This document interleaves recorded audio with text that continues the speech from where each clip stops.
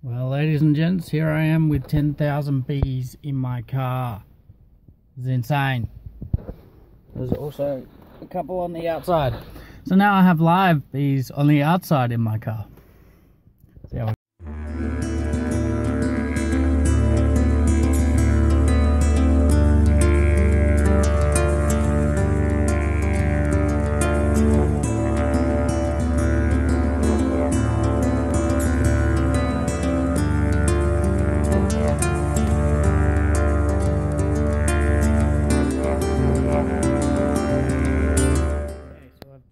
just got my hive home and I've just opened the doors to let the bees navigate themselves around.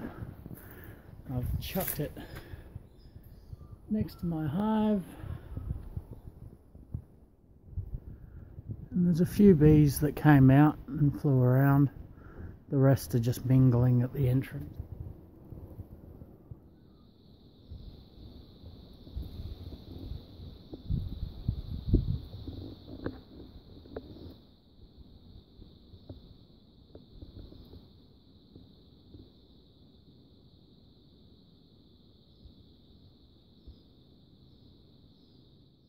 Okay, so what I'm doing right now is letting the bees out of their nuke hive so they can orient themselves.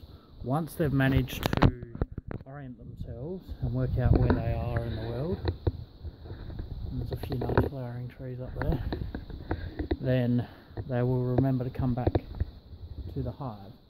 So in a minute, once a number of the bees have worked out where they are in relation to the hive, then I will transfer them.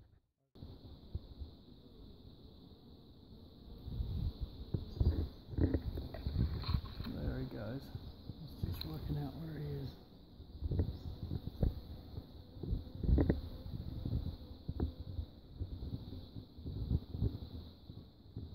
Where am I? And that's that. What I'm going to do now is get started on wiring up my new frames before I put the nuke colony into the actual hive. Bits of essential kit for my beekeeping. The bee brush and calipers aren't all that necessary, however the hive tool and smoker definitely is, as well as my beekeeping suit. What I'm going to attempt to do now is that white nuke hive and put it into that wooden hive, so we'll see how it goes. And this is what my beehive looks like. Isn't it pretty?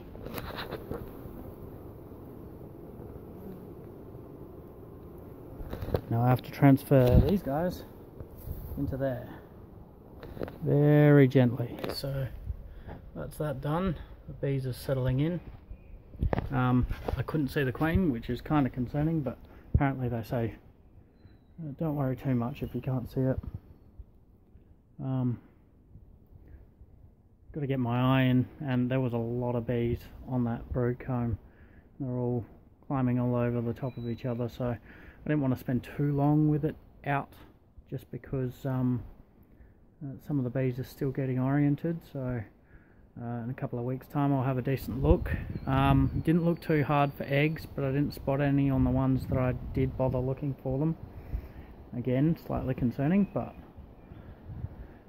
we'll just have to see how we go. So these are them in their happy little home.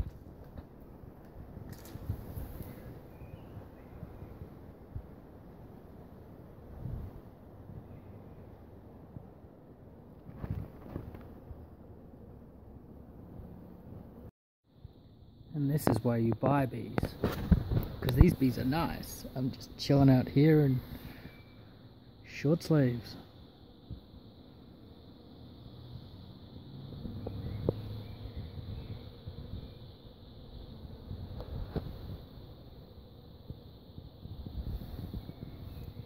There's a few going for a drink.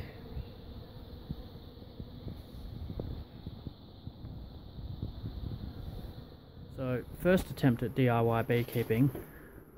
and I wanted to talk a little bit about hive placement.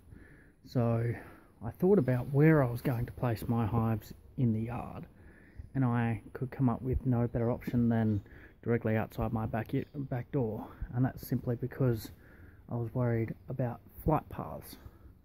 So I've got dogs, and they've only got a limited amount of space in the backyard, and I didn't really want to inhibit that anymore. And as you can see, most of my yard